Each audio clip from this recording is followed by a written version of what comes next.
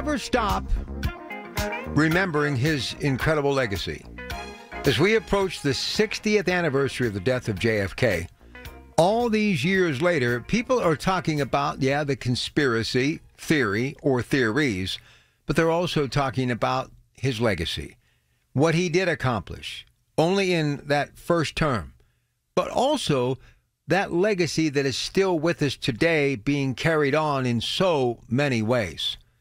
A man who truly believed it was about doing for your country as opposed to having your country just do something for you. That's right. Ask not what your country can do for you, but what you can do for your country.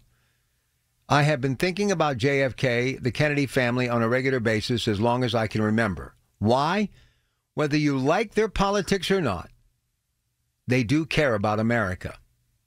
As in everything, there is disagreement, but one thing we have to agree upon: there has never been a family who has been more involved in public service than the Kennedys.